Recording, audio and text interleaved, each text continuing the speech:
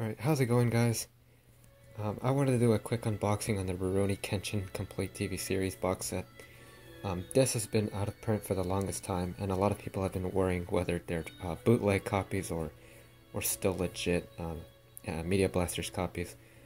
I'm not sure if this is a bootleg or not. I hope it's not, but even if it is, whatever, I'll still keep it because I don't see Aniplex releasing this series anytime soon, so even so, if it is DVD quality, it has like a bunch of discs, I don't mind. In the meantime, this is fine enough for me.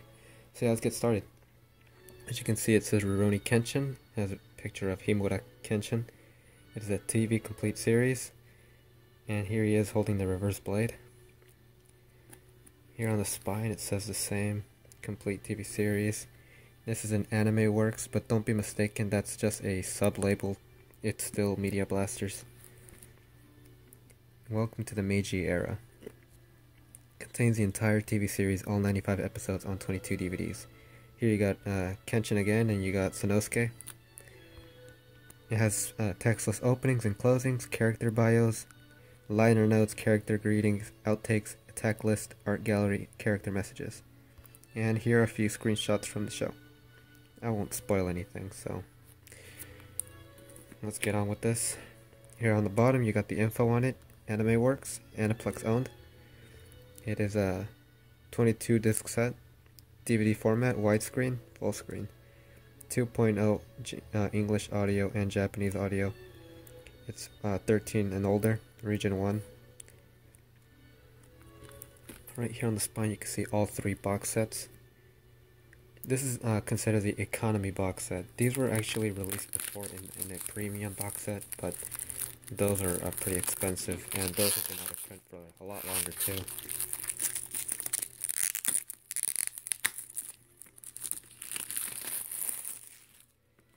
Alright, now let's get on with this. Alright, there's nothing here on the inside. This is I heard that the bootlegs come in clear cases, but I can't be too sure about that. And but yeah, mine came in black ones. I don't know if that makes them legit or not. But yeah, here you got all three box sets. Season 1, 2, and 3. Here you got the Wandering Samurai arc. You got the Kyoto Inferno arc with the main antagonist Shishio. And here you got the infamous third arc that nobody really likes. And yeah, let's see what's on. Actually, let me just flip them all over.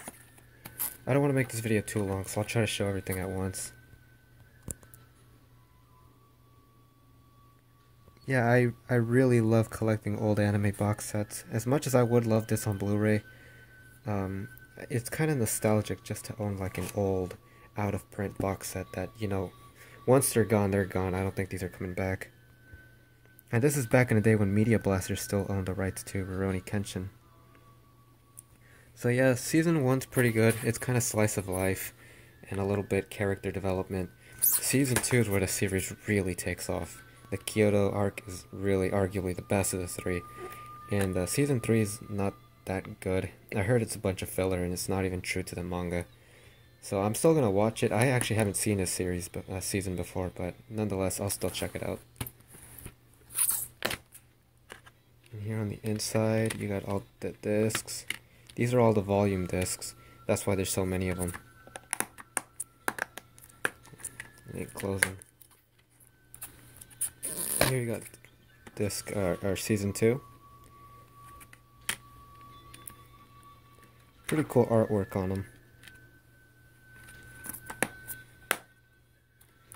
And then season 3.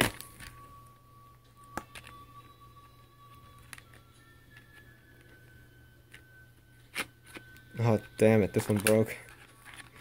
Alright, fell out, I'm not sure. I'll put it in later. But yeah, that pretty much does it for the Rurouni Kenshin economy box set. If you can still find one of these floating around online or in an anime store, do pick it up. For what it's worth, this is a pretty good set. You get the entire series. I don't know how many episodes it was. I forgot. 95 episodes. And this is one of the Toonami classics that aired back in the day. And yeah, I hope you guys enjoyed my video. Rurouni Kenshin's a really great series, and I would love to see the rest of the show adapted, but that never happened. This is a Bang Zoom Entertainment dub. It's one of their earlier dubs. Not to be mistaken with the Sony dub. Don't watch that dub. You want to watch the Bang Zoom dub. That one has better voice actors, like Wendy Lee, Lex Lang, Steve Bloom. Oh, and from the Sony dub, they carried over the Kenshin actor, Richard Hayworth. He actually was in both dubs, but yeah, he was a lot better in the Bang Zoom dub. And oh, I'm sorry, I'm getting off topic again. I kind of like knowing the history of anime I watch. But yeah, I hope you guys enjoyed the video. Watch Rurouni Kenshin if you can, and if you could pick this set up, do. It's really, really fun to watch. So thanks again for watching, guys. Take it easy and have a good one.